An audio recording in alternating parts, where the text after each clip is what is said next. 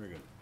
Minutes are approved. On to the next order of business, the presentation of the Zoo Run partnership. Yes, Commissioners, we'll give you a update, a 10-year summary of the Kansas City Zoo Run, and Shannon is coming to the podium, and then I know Lisa's here to talk about it at the same time, so introduce and talk all about it, Shannon. Thank you, Mr. McHenry. Good afternoon, Commissioners. Afternoon. I'd like to introduce to you Lisa Drake. She's with Event Midwest. They've been producing the Zoo Run now. We just celebrated its 10th anniversary, so she's going to give you kind of a brief summary of what that has looked like through the partnership and through the eyes of the zoo.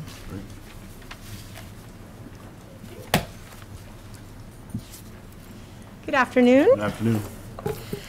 And as Shannon mentioned, my name is Lisa Drake, and I'm the race director for the Kansas City Zoo Run. About 11 years ago, my husband Terry and I approached Steve Lampone and Randy to see if we could put a run on at the zoo, a timed event, and they said sure. And so thus the Kansas City Zoo Run was born.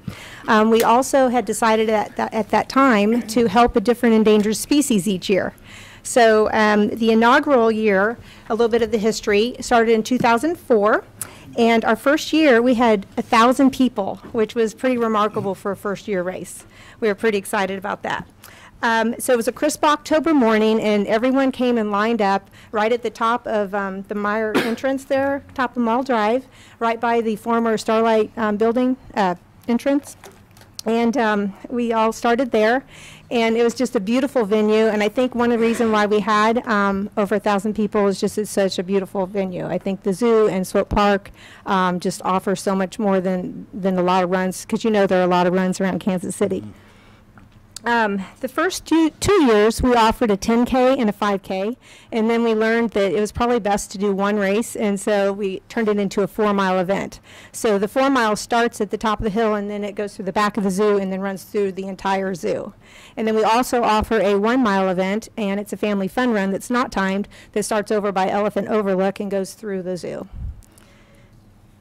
So since 2004, we started with the inaugural event with the Eastern Black Rhino, and then we have supported the cheetah and the African elephant, the orangutan, the frog, the chimp, the polar bear, the black-footed cat, the Sumatran tiger, and then this year it was the penguin. So we help a different endangered species each year. So a little bit about the demographics and the numbers. This event has brought awareness and repeat traffic to Swope Park and the zoo over the past 10 years. We've been fortunate enough to raise over $87,000 for different endangered species conservation areas around the world on behalf of the zoo. Even more exciting, if you take a 1.5 average of spectators that come with the 18,000 participants that have come over the past 10 years, that's 27,000 spectators we've brought to Swope Park and the zoo over the past 10 years, which is pretty neat. A lot of people have not been to the zoo or Swope Park, so it was really a great way to bring people that would never normally come. So I think the run is a great way to do that. This year alone, we had 17 states represented, which is pretty neat. I used to be involved with Hospital Hill, and we had maybe 35, I don't know what it is now, but states. But for a 4-mile event that isn't nationally publicized, I think 17 states is pretty good. So, and we even had one from Taiwan this year, which was exciting, foreign country. So, all right, so a few of the amenities that we provide. So this year we offered a finisher medal. And so we had a little penguin that we offered, and then we put the different logos for the past 10 years around the ribbon. So this was a big thing. So I think a lot of people signed up because of the finisher medal. And then for the mile event, we also had one as well. So, and then also we offer an artwork contest for K through 6th grade. And so the winning artwork gets to be put on long sleeve t-shirts and sweatshirts sold at the event. So it's really a fun time, and then we do a assembly at the school, and we present flowers to them at the award ceremony. It's just a really special thing, and they get $50 and just lots of fun things. So this is a wonderful element. I think we've had the full 10 years. That's really been kind of neat. And then this is our 4-mile shirt that we put the different logo, as you've seen, each year. So we get to change our logo each year. So everyone gets a fresh new Zoo Run t-shirt, so they start collecting them.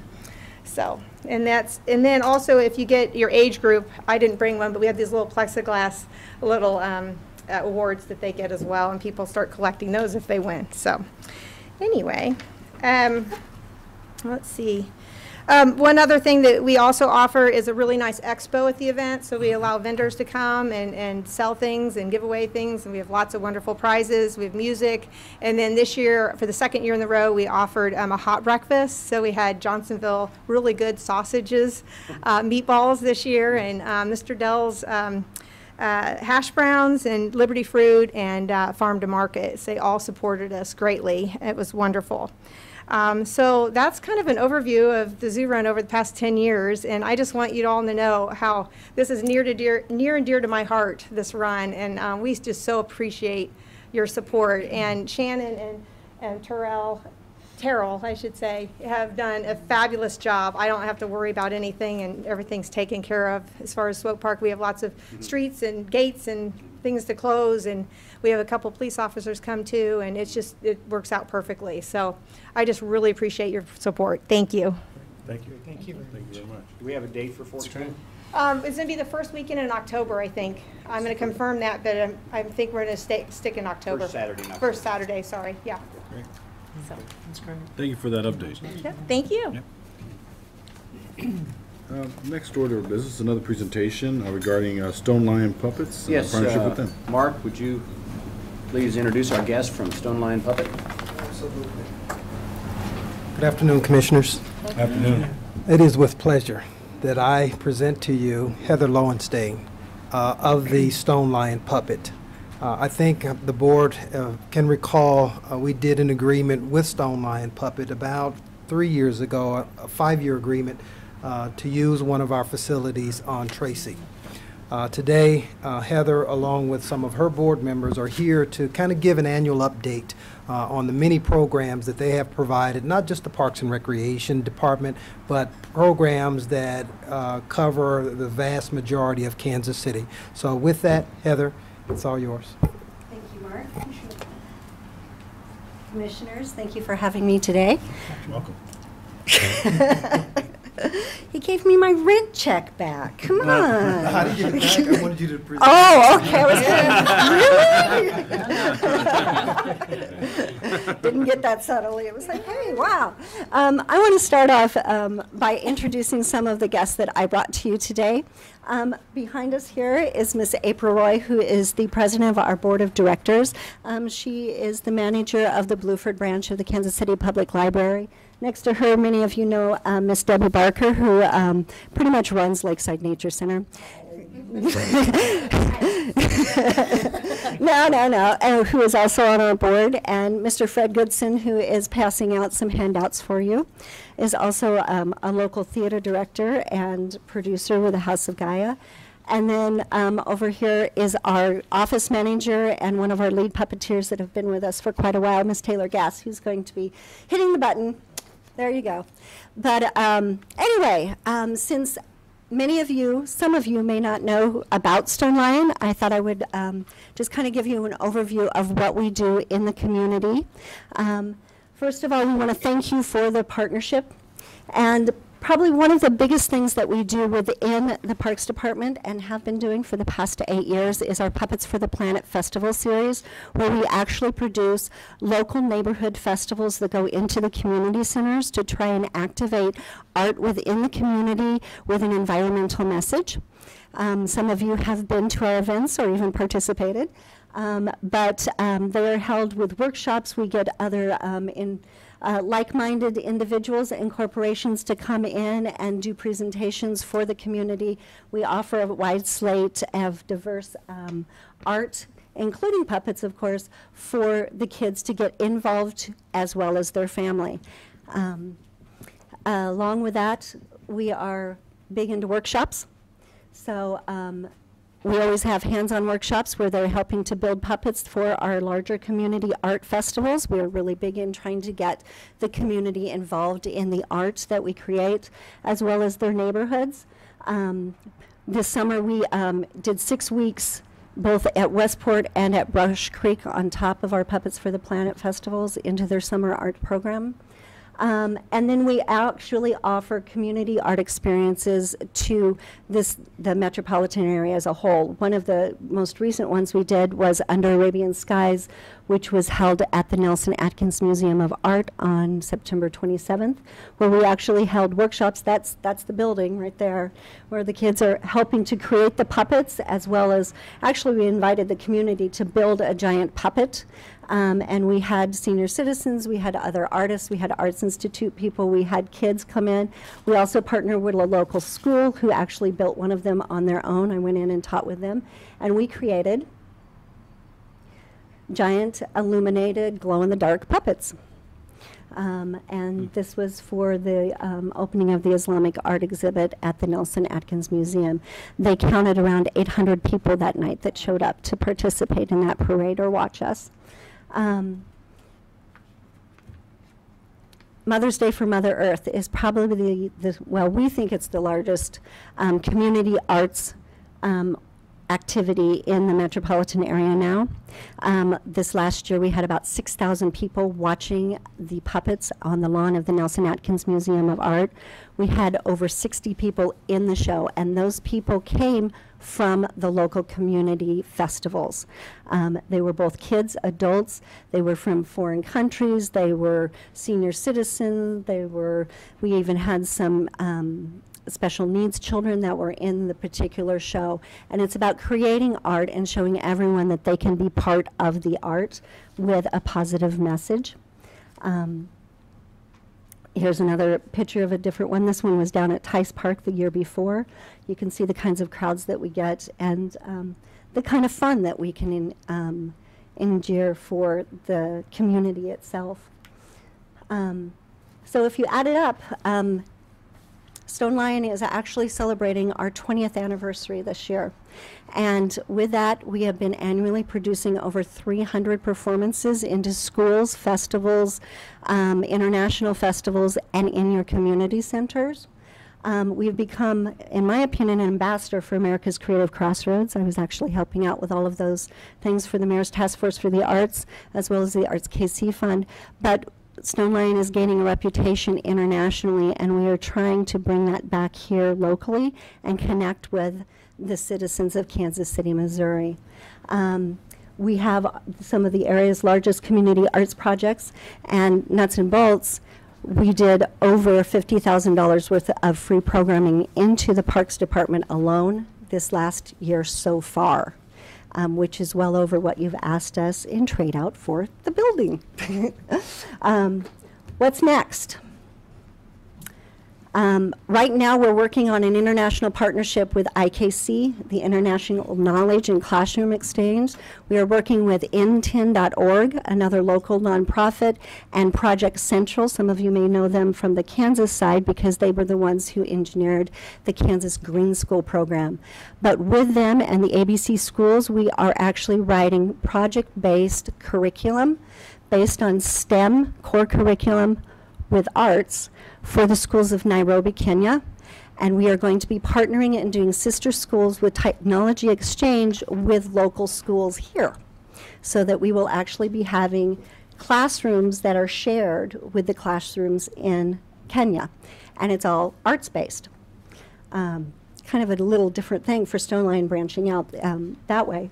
We are also partnering again with the people in Cambodia, which put on the giant puppet project of Siem Reap, which I went and worked with, and is a muse, I should say, for a lot of our Mother's Day for Mother Earth. Frankly, they taught me how to build them a whole lot lighter so we get a whole lot more volunteers involved because it doesn't break their backs. And Mark and I are in the middle of going around and figuring out what to do with the summer arts programming to bring more arts into the community centers for next year. Where can you see us? Well, this weekend, we're at the zoo, both Saturday and Sunday. We are at the Tony Aguirre Harvest Festival on the 25th, And we hope that everybody will show up November 1st, because we're putting another illuminated giant puppet parade on, starting at Tony Aguirre Community Center and going to Matty Rhodes for the Day of the Dead, featuring Dead Betty, which is the puppet that you saw in the newspaper last Sunday for the opening of the Matty Rhodes Day of the Dead celebration.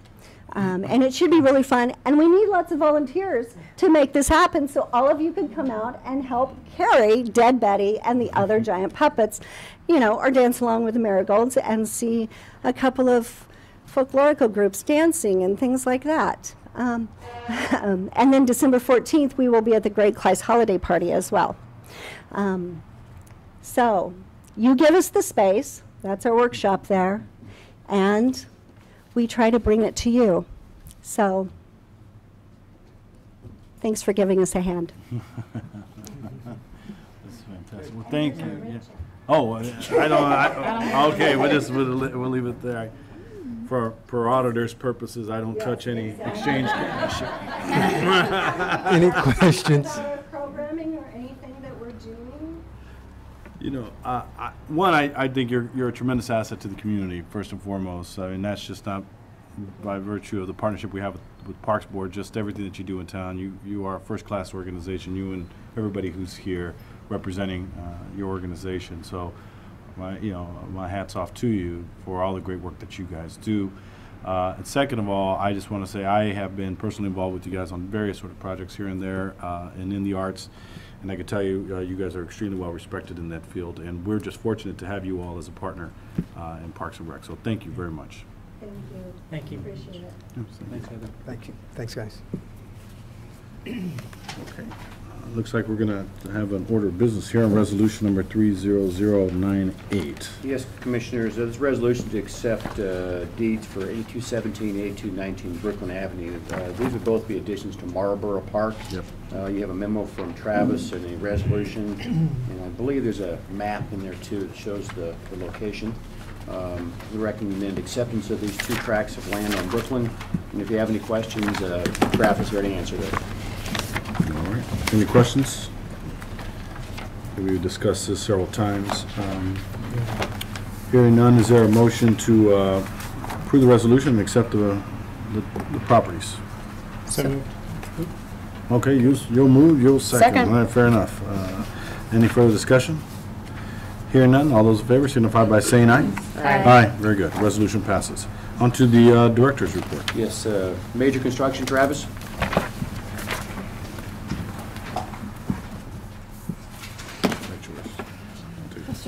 Good afternoon, Commissioners. There's a couple of items in front of you. The first one we'll talk about is the stone repair work at Jacob Lewis Park. You can see on the first slide that, well, we'll start out with S&A Concrete is contractor on the job. The project for the stone repair down there is about $85,000 worth of work that was incorporated in a larger contract, doing stone repair at several different locations across the city, not the least of which is also a Union Cemetery down there. You'll notice that there's a lot of work going on there as well, but I thought I'd highlight Jacob Lewis Park here as far as being kind of iconic and the quality of the work that's being done. You can see on the back of the page the workers working on the wall behind the statue down there, and some of the work as it's completed, doing a very good job. That location and as well as the other locations. Dollars for this came from? This was PIAC funds on, and there were. Private funds. Some private. Oh, on this, I'm sorry. The overall contract, yes. This specific work was private funds on this work. The overall contract is somewhere in the neighborhood of about $365,000, and so, but this work specifically was private funding, yes. Great, thank you.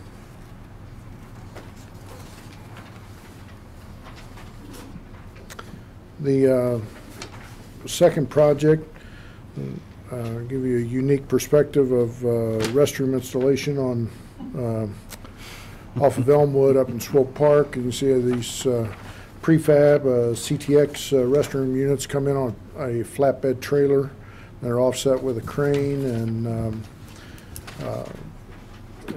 they rough in the plumbing prior to the installation, and so once the thing hits the ground, it's just a matter of getting the water line, sewer line connected to it, and it's ready to roll.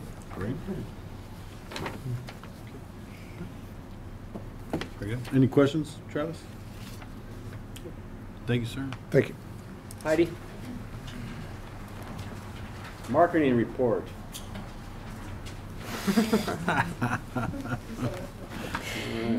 Good afternoon. Well, yeah. See you top that. Okay, I'm going to try. These last few months have been really busy for us, of course. The fall months always are, as well as almost every other month, now that I say that. Anyway, this past weekend we had quite a bit going on. I'm hoping you guys got out and about, were able to take advantage of, we have Magic Woods, which I hear was very successful as always. Thank you. At Lakeside Nature Center. Of course, the Harvest Festival out at Shoal Creek Living History Museum in Hodge Park. There was the One World Football giveaway at 9th and Van Brunt. We had the 18th and Vine Jazz and Blues Festival, which was formerly Rhythm and Ribs, as well as Waterfire on Brush Creek. And we had a huge turnout to that. Beautiful weather that day, probably the best weather we've had in several years for Waterfire, particularly 2 years ago when it was torrentially downpoured and called off. But anyway, it's a busy time for us. You may have noticed also that the Pink Fountain, J.C. Nichols Pink Fountain, we went ahead, you carried the KU Cancer Center asked and paid to have the pinking of the fountain extended for a couple days, so it ran through the Chiefs game on Sunday. So the Pink Fountain was featured on national television. So that was pretty exciting. As I've mentioned before, the Brush Creek Art Walk exhibit is still on exhibit at the Bruce R. Watkins Cultural Heritage Center. If you haven't gotten by to see it, it's a fantastic exhibit of paintings. We've gotten a lot of kudos and comments on the high quality of work that is represented there. Hanging in our facility through the 24th. Tomorrow, of course, we have the exciting groundbreaking for a new and third off-leash dog park in the Kansas City metro area. It is a partnership with North Kansas City, Missouri, and we'll be digging some ground and planting a tree in that park, and I know you're going to be there, Commissioner, so any of the others plan to be there or just show up? Great. It is at 2 o'clock tomorrow afternoon. On Thursday evening, we have the Visitors Awards ceremony, Visitors Choice Awards with the Convention and Visitors Association. And this is always fun because it's truly visitors that can vote. You have to live outside 50 miles of the area to be able to vote on these awards. And we're always up for many categories where we compete with ourselves. So it's kind of fun, though, because we're almost certainly guaranteed an award in several categories. Favorite outdoor work of art. We've got several in there. Favorite park lake, favorite landmark or monument, and favorite fountain. We might win a lot more this year. They've changed up the categories. And then favorite golf course. So Mark and I will be there representing. If any of you want to come down, it's there in Power and Light, and I can get you more details. But it's kind of a fun event, especially when you win. And then following that, of course, we get into November. We have the Wilderness Run up at Shoal Creek Living History Museum, and we have confirmed the time for the opening ceremonies for the Swope Soccer Village, and that will be on Tuesday, November 5th at 3 o'clock. Exciting. Lots going on. Yeah, and then, of course, this weekend we also have the marathon, which will be running through the parkways and the boulevards and all through the streets of Kansas City with thousands and thousands of visitors bringing lots and lots of money into our community. So we're very excited. A couple other director items. Did you have any questions for Heidi? Any questions for Heidi? No. Thank you for the. Sure, thank you. I'm going to pass down a memo that I got from Pat O'Neill.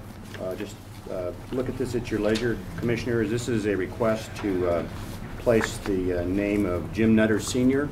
on a section of Broadway Boulevard, honorary name. I think most of you probably know who Jim Nutter Sr. is. And there's a write-up in here from Mr. O'Neill about all the contributions he's made to our community, and also there's a petition signed by several individuals that support that request. So this would go through the city process, through City Hall and the Public Works, and then probably be bringing this back to you at a future board meeting. And then one other item I want to pass down is every year we get a chance to appear before the City Council Legislative Committee, which is chaired by the mayor, talk about policy issues and priorities in the areas of legislation. And here's our federal legislative priorities. You pass that on down. And there again, take that with you. We're open for questions and comments. I believe we have an opportunity to present this a week, next Monday, is that right, Terry? Next Monday. And Kamiko Gilmore, Assistant City Manager, helps coordinate this for the Mayor's Committee. And this highlights some priorities that are also endorsed by our National Recreation Parks Association on primarily funding and policy issues about parks on a nationwide basis. So I want to share that with you also. Great. Thank you. Still just a draft. If there's anything you want to make sure that we include for the rest of it. We'll probably have some state items coming up too, besides federal. That's it. On director's report. Great. Our public hearing, we have one person, John Murphy. Yes. Yes, be our guest. Thank you very much, Mr. President. My name is John Murphy. I'm with the Armour Fields Homes Association. I represent 800 homeowners in the Brookside area. Our Homes Association takes up the space between Gregory and West 65th Street, Ward Parkway, and Warnell Road. I'm here to talk a little bit about the marathon and some of the problems we've had in the past and potential problems we're going to have next week and like them addressed. Last year we had a large amount of trash left all over the streets. We cleaned it up last year. We did it ourselves. We're not doing it again this year. Every year we have the marathon. The streets parallel to Ward Parkway and Warnell Road are the only north-south access ways on the western edge of Kansas City.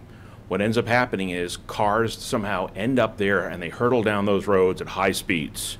It's very dangerous for the residents living on those streets and the kids living in those neighborhoods. They're narrow roads, they're residential streets. 2 years ago, a Nebraska Furniture Mart truck was just ripping down the street, took out the sides of some trees. They're lost. For whatever reason, when people get lost on narrow streets, they go faster. We've asked last year, and I've asked this year, to have increased police presence on those streets. I've been denied that request this year.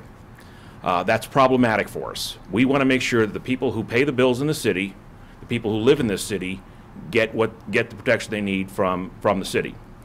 In terms of the trash, I've been given the telephone number of the lady who has requested the permit. I'm not sure if that means she's immediately going to get out and clean it up. I don't know if that means that 311 has got her number.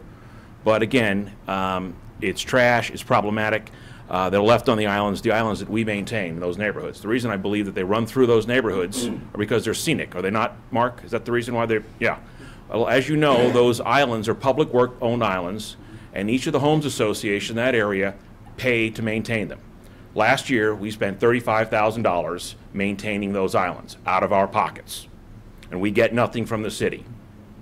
So we want to make sure that when we're paying for these things, that we're not we don't have to pay to clean them up. Okay. I also requested. I have had several meetings with staff and one of the vendors that you guys have employed to help manage this, and they're nice people.